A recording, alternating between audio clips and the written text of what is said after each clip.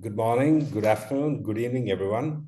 Thank you for joining this session on uh, generative AI and ML that is being used or can be used in clinical data management. I'm Dr. Santhosh. I also have with me Mark Williams. Before we get started, I just wanted to give a short round of introduction, and then I think we have an exciting set of discussion topics. There are a couple of use cases which I believe is extremely interesting, which we would like to share, and then we have 10 minutes for question and answers as well. So, Mark, I'll start first.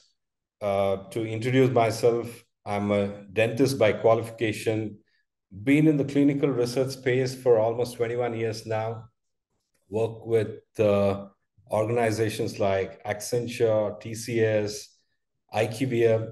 Within Indigene, I head the global delivery for the enterprise clinical business unit. And within our business unit, we are working on several use cases where we are extensively using AI and ML in many of the projects that we're working on. All right, Mark, over to you. Sure. Hi. Thanks, Santhosh. Hi, everybody. My name is Mark Williams. My background is in engineering and computer science. However, I've worked in the clinical research areas, focusing on data management statistics for a little over 30 years now. Companies I've worked with in the past have been Premier Research, ACI Clinical, which is now part of WCG. My last position before joining Indigene, I was VP of Data Services. My role at Indigene is primarily in solutioning, looking at technologies for solutions to our clients. Thanks, Mark. Okay, I think we can move on. So I'll give a little preamble about this talk, and then I'll explain, a little bit about the landscape of where AI and machine learning, natural language processing has touch points across the landscape of running clinical trials. First starting with the protocol. As many of you may be aware, maybe some of you are not, there are large initiatives at play trying to digitize the protocol, making it go from a document-based protocol to a full digital protocol with structured entries that relate directly to study design. One of those initiatives is the Transcelerate DDF initiative, which some of you may be aware of, as well as the CDISC initiative for the USDM, or the Unified Study Definitions Model. Those are ongoing and evolving standards, although there are practical applications that can be applied today in those areas. And moving to the right, the whole concept of using digital technology, AI, natural language processing, machine learning, is to accelerate the tasks that we who work in the clinical research industry have to perform, and the deliverables we have to produce along this pathway all the way to regulatory filings, right? So today's talk is primarily going to focus just on clinical data management, while there are applications for AI across this whole landscape for stats and programming, reporting, medical coding. As a matter of fact, medical coding was always an early application where you had algorithms that used fuzzy logic to match verbatim terms to coded terms, whether it be in the WHO dictionary or the Medra dictionary. But today, we're finding that with the advent of machine learning and natural language processing, there is technologies at play that allow us to interpret a document's content and relate it to something that we would normally do manually. Having worked in data management for many years, although our tools have matured, the time it takes to produce a database from a final protocol has largely not changed in years. It can take anywhere from 8 to 12 weeks, maybe even longer in many cases.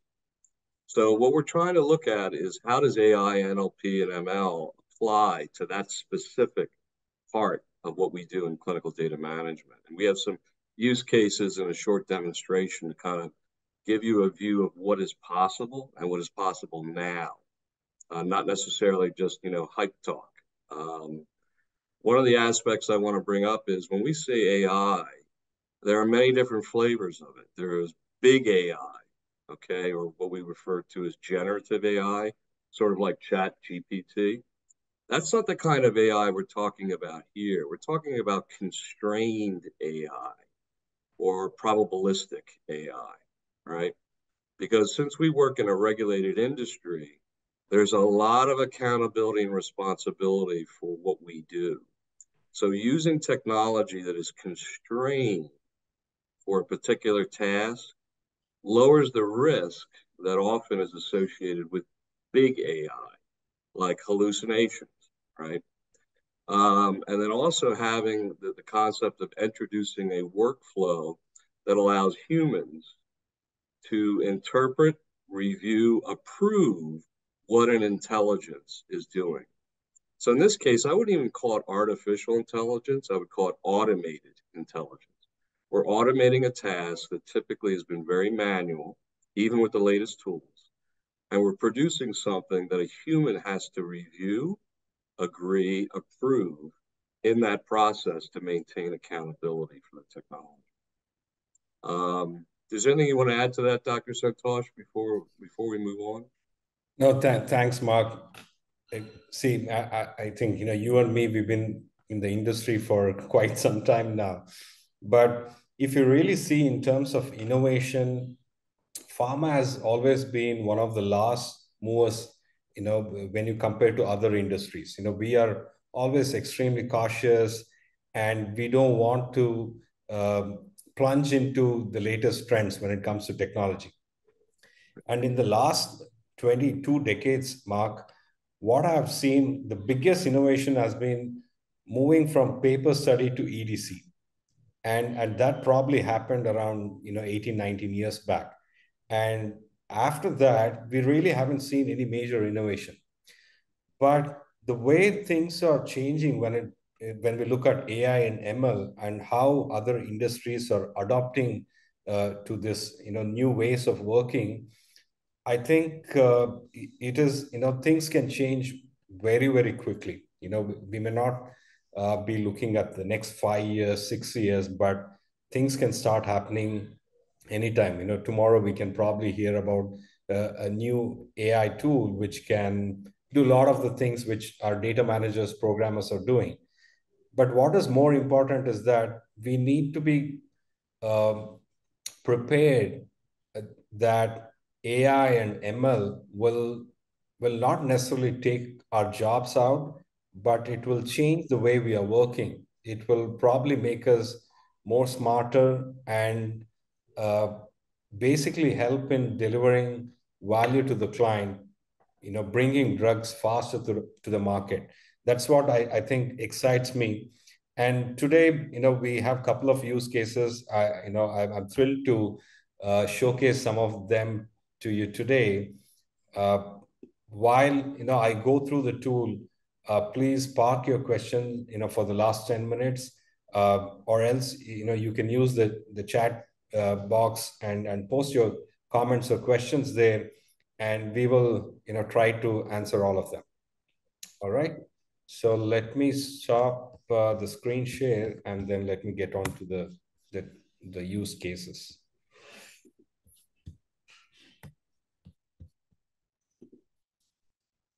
All right.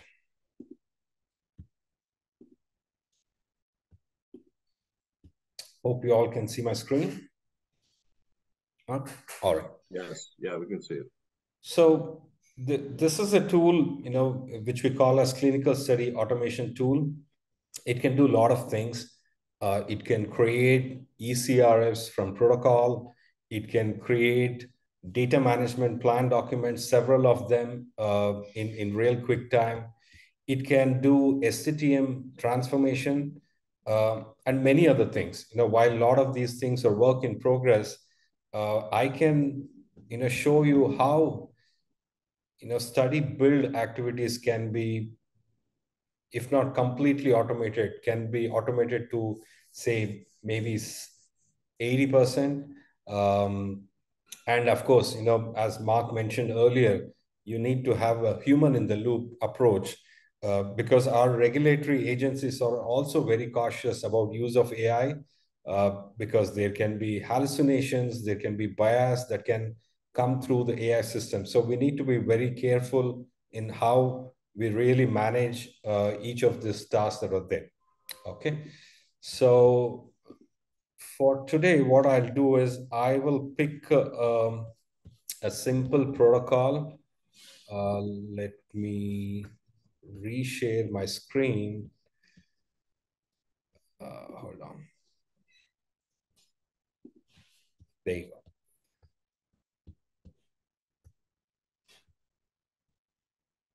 Okay. So for today's, I will pick up a simple protocol, which is the indication of the protocol is breast cancer. As you can see, the protocol is not really well formatted. It's just a lot of dummy data in there, but some of the basic components of the protocol are there in this. One is indication, what are the primary and secondary endpoints that are getting collected, how are the adverse events recorded. We also have a time and event schedule, which talks about when what form is collected and how many visits are there. Okay, so now that you've seen the protocol, let me bring up the tool. Here you go. So, yeah. So the first thing that I have to do is I need to add a new study. And I give some basic parameters. We will give a study name. In this case, I can give Indigene webinar and a protocol ID. Phase of the trial is important because it can decide the total number of CRFs that are required.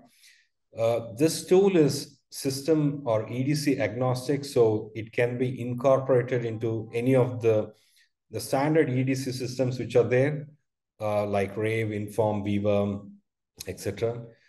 We choose the therapeutic area. As you know, we are choosing a breast cancer protocol, so I'll pick oncology. Indication is breast cancer. Designer, I'll keep my name. Reviewer, I'll keep admin. We can also choose the SDTM version that is being used. So for this demo, I'll pick up the latest SDTM version that is available. And the terminology. You can choose libraries. So in many of the cases, organizations may have already built a library, and they would prefer to use their existing libraries. So I'll pick up oncology. I'll pick up a C- as well, because sometimes you may not have all the forms in your existing library. Okay, so now we have created a study. Let's go to the ECRF. The study name was 1, 2, 3, 4, 5, 6. I need to upload the protocol. And while this is happening, what I would add is the when you add that particular protocol demonstration that you showed earlier, the system is going to read the text and start to break it down into concepts. And those concepts, whether it's demographics, what variables are to be collected, medications, medical history, and so on, tumor assessments, it is probabilistically matching them to libraries of forms, right? The system doesn't work if you don't have an existing set of form libraries, whether it's in your metadata repository or whether it's specific to a EDC platform.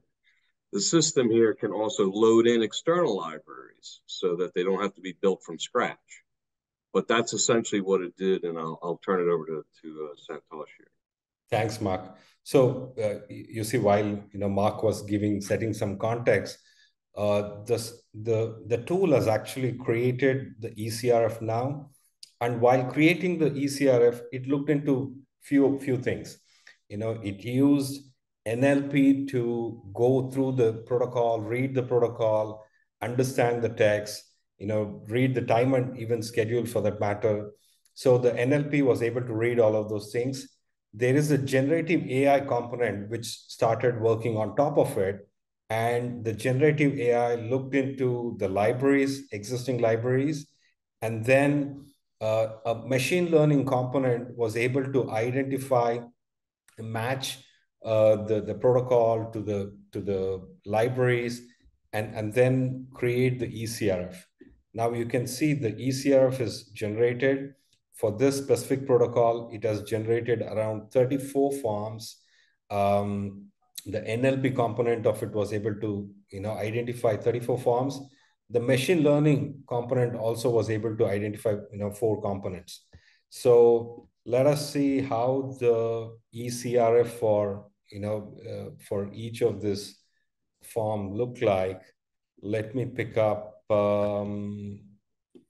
something which is complicated. Let's see, let me pick up the non-target lesion follow-up. Now you can see this is how the CRF will look like. Let me first go to the table view. If you log into a Rave platform, your form will, will look something like this. You see the questions, fields, the date of scan, all of these fields are already populated. And you can, if you want, you can also see what are the programming that has happened for each of this field and the form. And interestingly, you can see that some of the SDTM variables have also been identified. So you can see the SDTM variables as well here.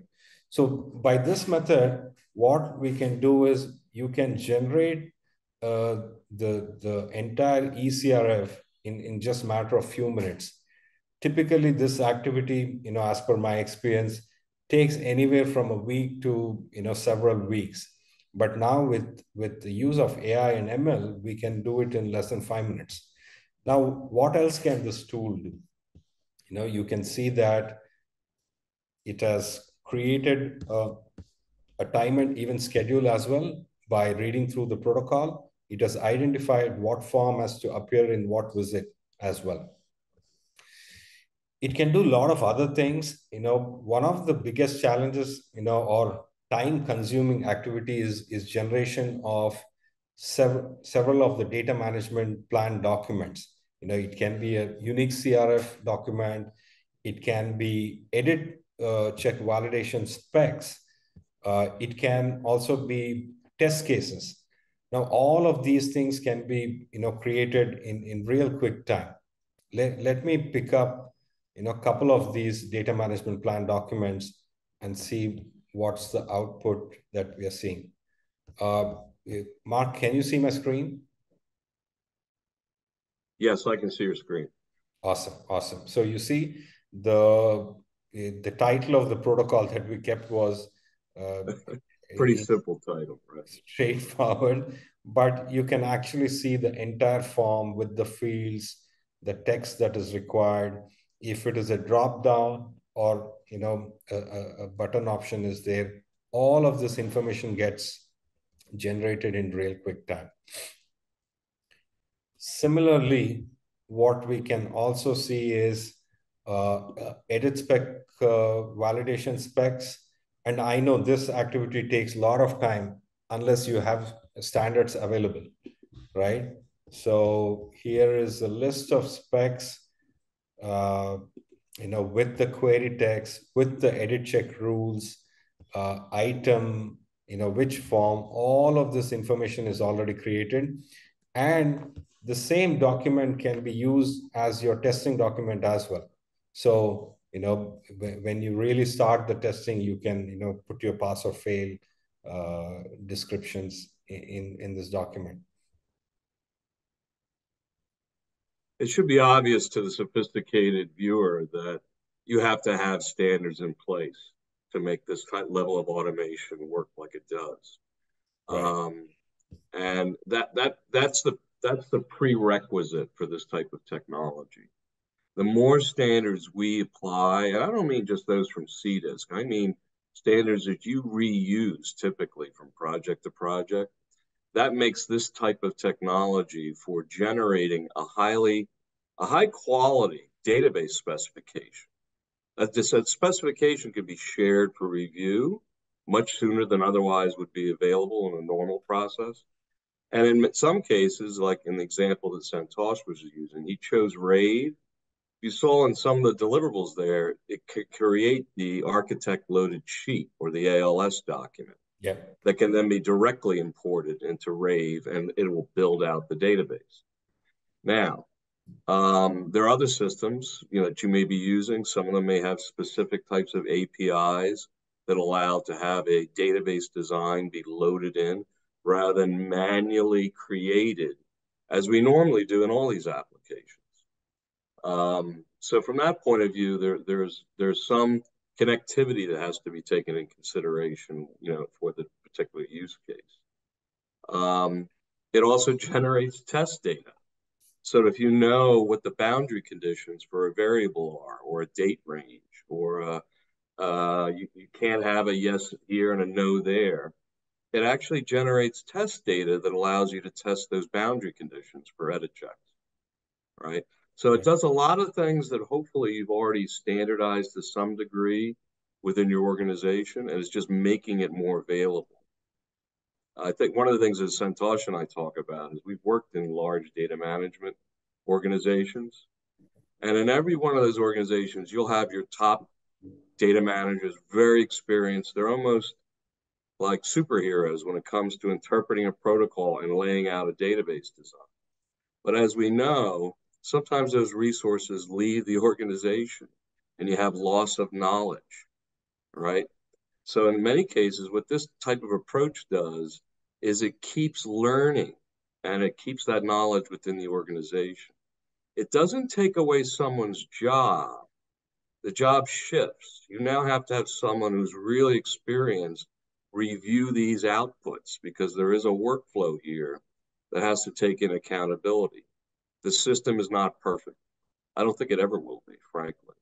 Because if something new is introduced into a protocol, a new type of assessment, a new procedure, a new type of question, you might not have an associated form or variable that it could suggest. So there still will be some editing in any case. It's just that if you can get 80% or 90% of the design done on a first pass, ask yourself whether that would really accelerate the activities of getting that database ready for acceptance. It also handles things like protocol amendments. So each time you generate a database design, it can be versioned. And if a human goes in and edits any of that, that's audit trail. So those are some of the activities that we would expect to have if you used a algorithm like this to be available. Santosh, why don't we go on to the next slide, because that kind of actually talks about Sure, some some of of the the things considerations. we wanted to touch on. Yeah, you're right, Mark. I think, in terms of the applications of AI, ML in the area of data management, I think the potential is enormous. You can do a lot of things. Your first slide actually covered, you can create an ECRF, you can build a study, you can do medical coding, you can do SDTM transformation, you can create protocol as well. If you, the tools can actually look into the transfer rates, DDF, apply those standards to whatever, synopsis that you have. And that way, I think, there will be more and more standardization as we, take upon this journey. So let me bring up some, considerations that we need to look at while using AI or ML in the work that we do. Just give me a moment, please.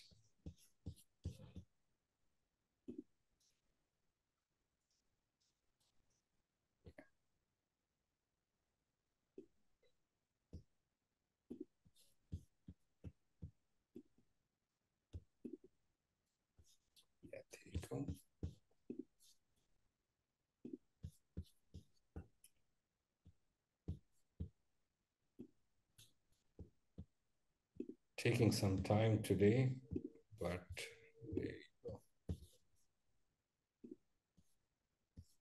Mark. Great. Yeah. These are some of the categories that we feel any organization, especially those in human clinical trials, have to take under consideration when implementing technologies like these. You have to ask, how does this affect potentially compliance with regulations? How do we validate or verify? How do we oversee the use of this technology? How are we accountable and responsible for its use? There are ethical considerations, maybe not as much in the application use cases we just showed, but broadly, there are ethical considerations that have to come into play. And what are those risks? You have to really consider the risks of using the technology versus its benefits.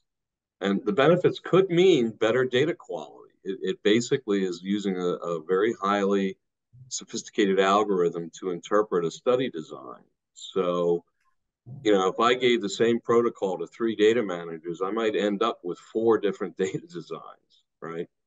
So the idea of this is that it can potentially raise data quality, but you still have to have, a significant amount of oversight, review, and approval process for any use of these technologies. It only works so good as you have standards that the AI can relate to. So if you don't have a lot of data standards like form libraries, or if you're not using, excuse me, for this, because standards are constrained. A demographic form in a library is all that's there. You won't generate a whole new form out of thin air, at least not today. But in other words, for those forms that exist with existing variables, it brings them all in. And then you'll have to consider, what about the interoperability? If I use this, how does it interoperate with other downstream applications and processes? So anytime you're going to bring in automation technology that uses aspects of AI or NLP, you have to think about, okay, it does this one thing. How does it impact other things downstream from that activity?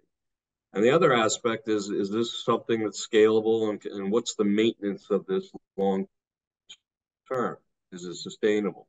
So those are all considerations that, in a generic sense, regardless of the tool, whether it's from a company like Indegene or others, you have to take into consideration how the impact of that technology would be across all these different areas of consideration.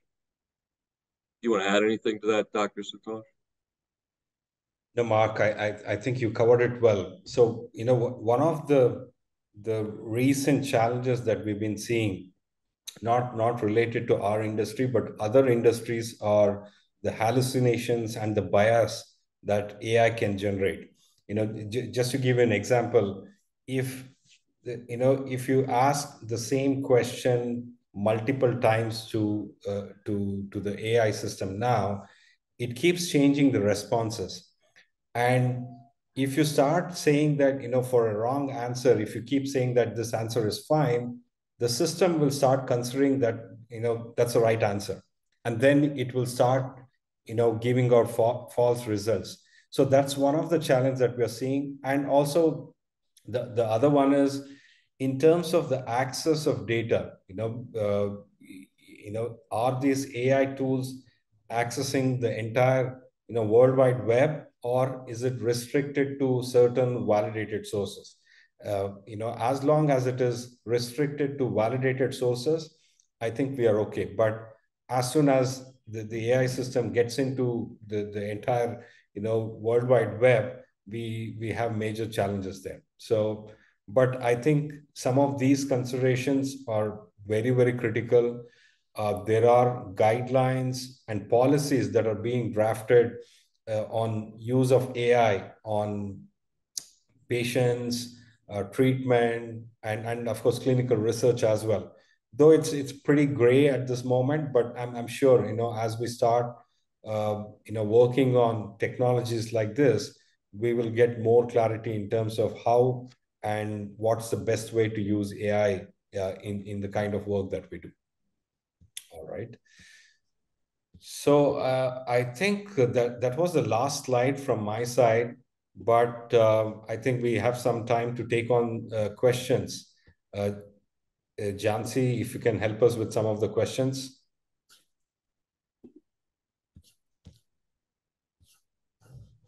I see a couple here in the chat or the question and answer area. Let me ask I'll read out the first one. Challenges and how much workforce is reduced. I would like to know if the tool is not fed with global ACRF or standard, how trial specific CRFs are treated. Yeah, it's a great question. What we have seen in some of the use cases is that the work effort actually gets reduced by almost 80%.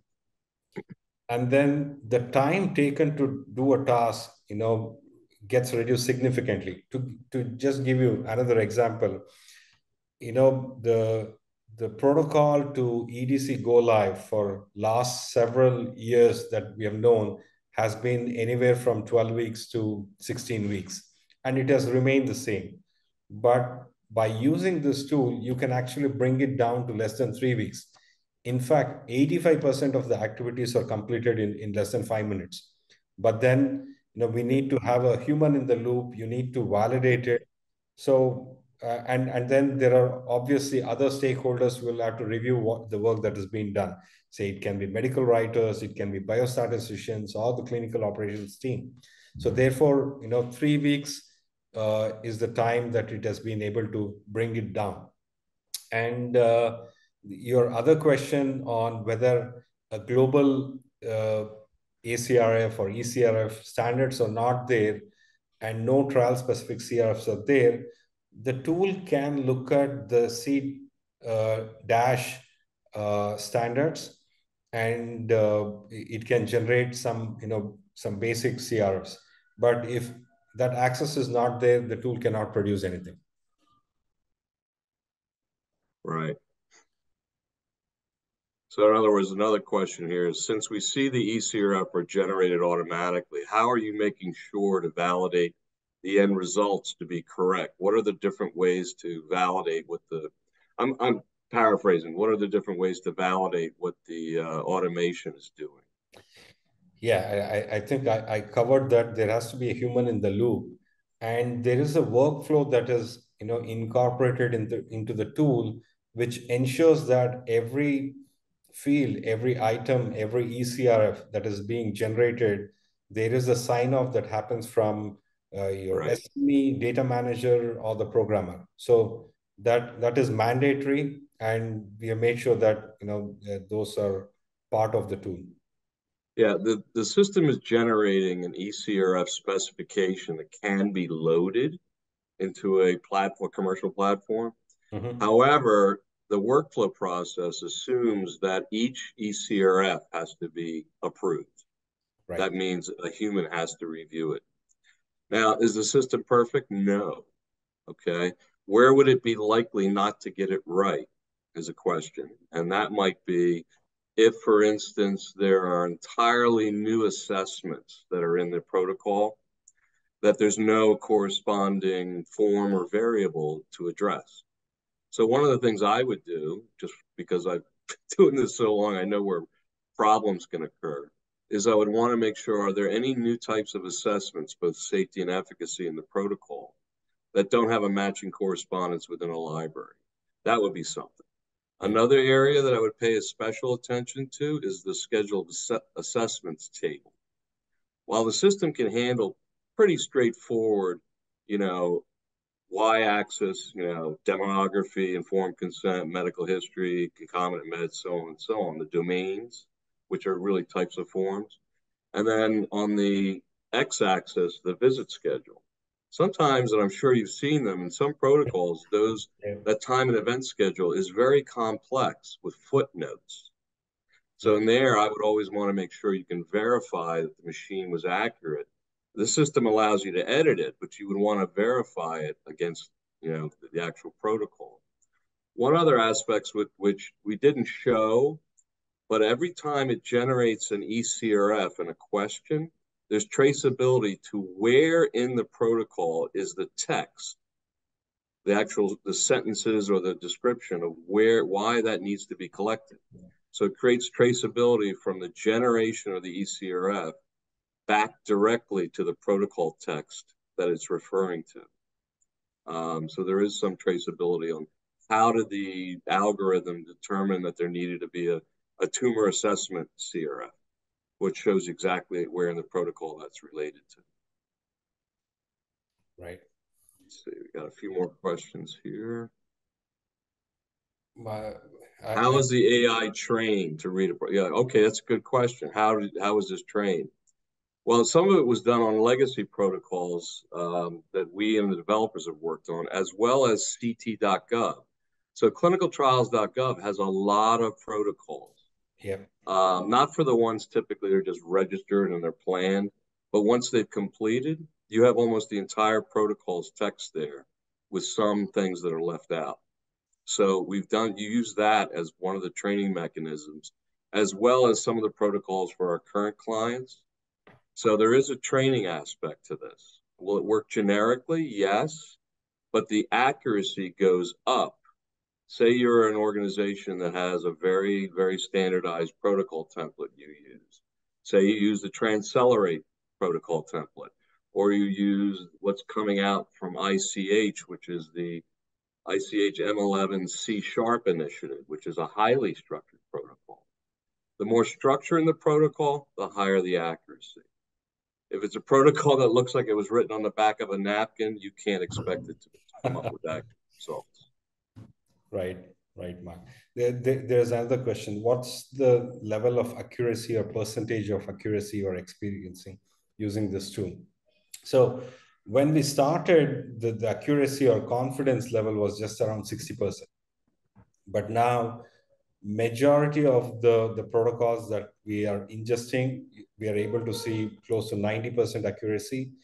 And if there are standards available, we are getting to see almost 100% accuracy.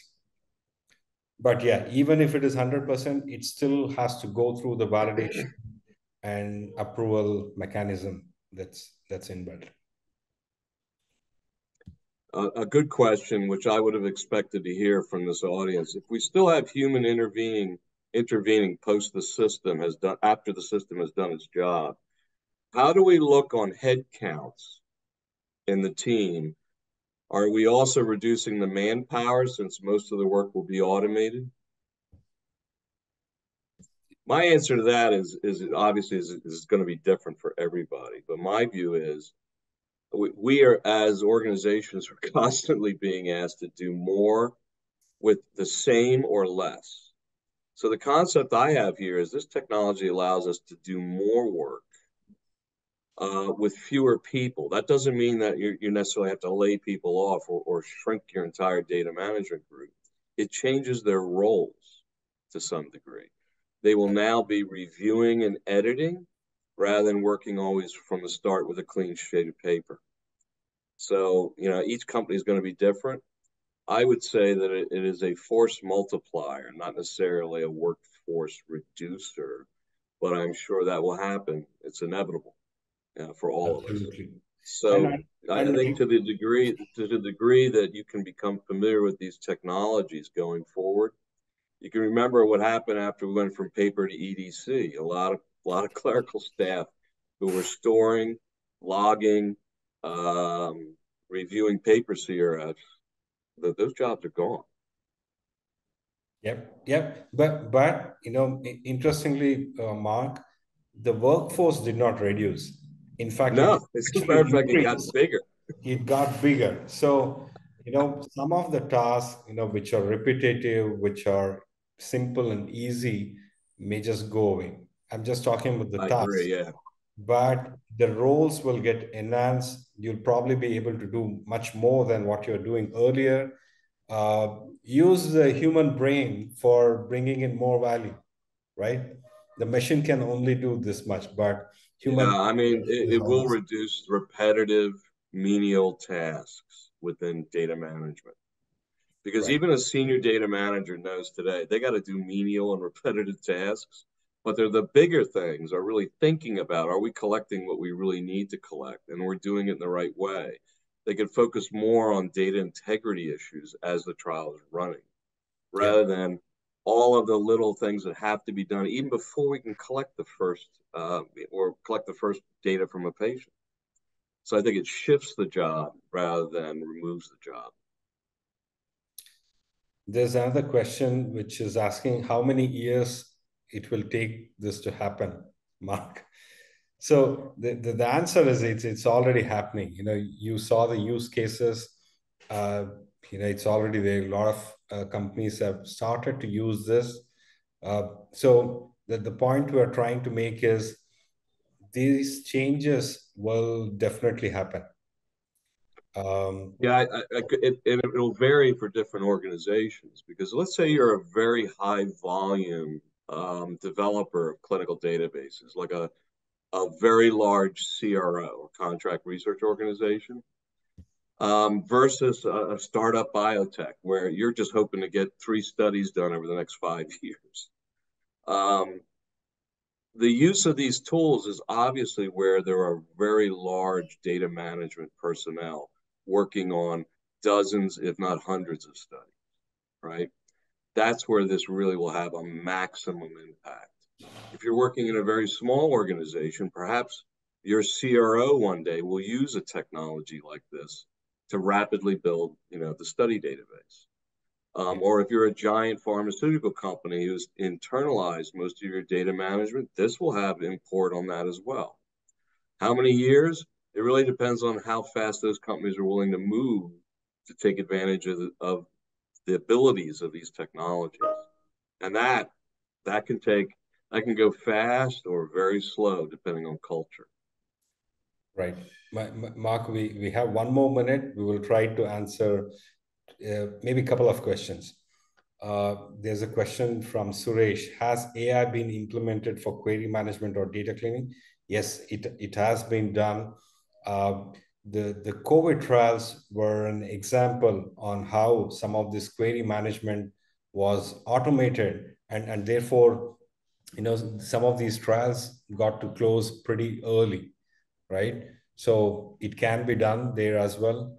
There's another question which is asking from Nasreen, how many times does the tool require to update as we see many bug fixes and improvised workflows while working in AIM? What is it? Yeah, obviously, when we started, these bugs used to pop up every now and then, but the AI tools are also smart, so they keep learning. And if you really see the use case that I showed, there was no bugs and there was no fix required. In fact, this can be demonstrated with any protocol, in any format in real time, and you will not really get to see any delays in the protocol generation. It may take a minute more, but it will still generate the ECRF. I think, Mark, we are out of time, but I think thanks everyone for joining this session. Hope this was What I would say is we see names of people who have asked some questions we were not able to get to, yeah. but as a courtesy, we will try to answer you via email because I think some of those questions are good. We just don't have the time to cover them all.